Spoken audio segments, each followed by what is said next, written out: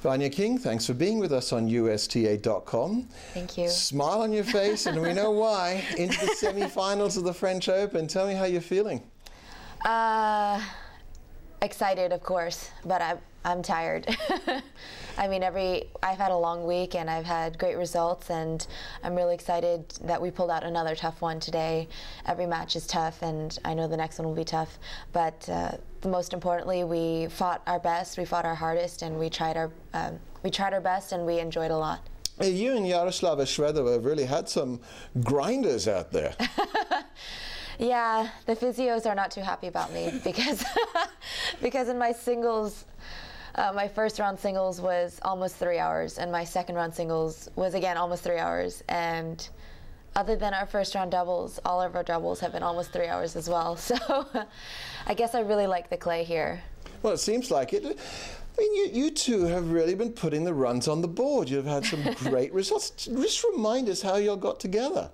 Because Wimbledon last year was the first time. It's quite a unique story. It was our first Grand Slam together, and I was supposed to play the whole year with Anna-Lena Gronefeld, who's a really good friend of mine, but she got injured at Indian Wells, and she was unsure whether she was going to come back. So through the clay court swing, I was kind of waiting for her. So each tournament I was playing with a different partner, and I told her, look, for the grass court season, I would like to find somebody for the grass court season, which is actually really short. It's only 3 weeks.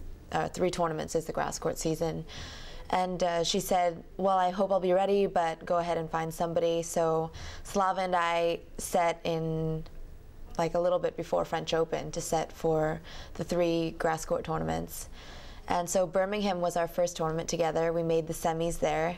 And then we played the next week in the Netherlands in Hertogenbosch, and we lost in the finals. And so she came to me, or she looked at me after we lost in the finals of Hertogenbosch, and she said, okay, so last week we lost in the semis, and this week we lost in the finals, so next week we gotta win it.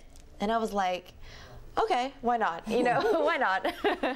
So yeah, and then we won it, which came as a. Okay, to be honest, it came as a complete surprise. I mean, I don't think both of us thought we were going to do it. But yeah, and then after that, we played the hard court season. We actually didn't play such a good summer swing in doubles, but then we went to the US Open, and I think the magic came again. Also, the format in Grand Slams is 3 sets and no ads, so I think it gave us some more time, like, say in a match, if we got down early, then we were able to come back. In WTA events, sometimes it goes pretty quick. But I mean, we, fought as well every match. We just thought about every match, and every time we go out on the court, we just think one match at a time, go out there, fight, enjoy, and that's how we play our best, and that's how we have fun on the court. You looks like you're having a lot of fun on the court, on the court, laughing and joking. Or, yeah. Well, I wouldn't say joking necessarily, but sometimes. Really? If only there was a camera. Is that right? Could you please explain? I mean, sometimes on the change of ends, we don't even. Well, a lot of times on the change of ends, we don't even talk about what we're going to do, because we get to the game, the start of the game, and then we decide what we're going to do. But sometimes in the change of ends, we're, talking about where she wants to go on holidays, or her boyfriend, or boys, and gossiping, and, like girl talk. And sometimes it's good just to relax like this, to not be too stressed on the court. But we're really, really close. We're really close friends. So you socialize off the court as well? Yeah, like, if we're at the same tournament, we'll probably go to dinner together at least once or twice. I mean, and then we hang out together at the site usually every day. I consider her one of my really good friends. So this is going through now, French Open. Do you look too far ahead? Semi-finals, a couple more matches. No, I mean, you can't, because we've made it this far, and we played every match. The last 3 matches we played a really tough 3 sets, and we go out there, and I think especially in doubles, like anything can happen.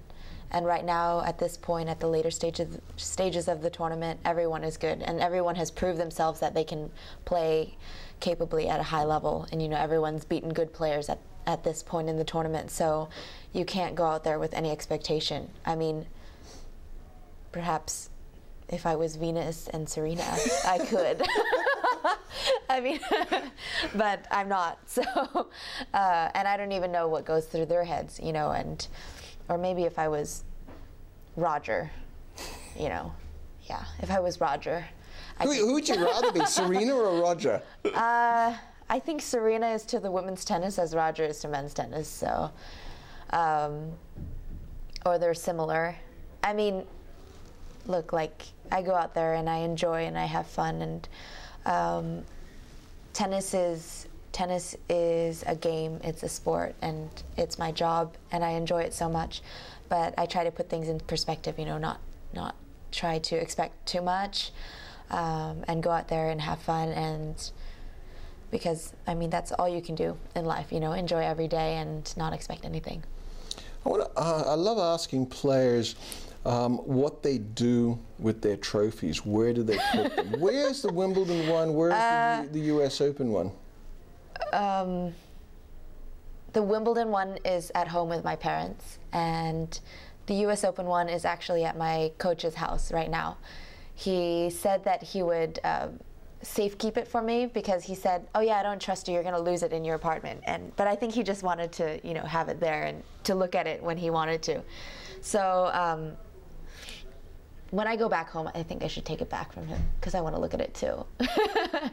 But I actually have a terrible memory. Like 2 years ago, we made finals of the mixed here at Roland Garros, and I left it at Wimbledon. I was staying in an apartment, and I left it at Wimbledon. So, I mean, for me, the special moments is the memories that you have, and it's not just the trophy. I mean, of course, the trophy is a great memento, but I think it's the good memories and the good times that you had, and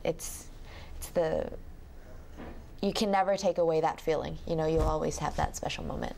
Well, on that note, let's hope there are going to be plenty more wonderful memories at the French Open for you, Vania King. Thanks for being with us on USTA.com. Thank you.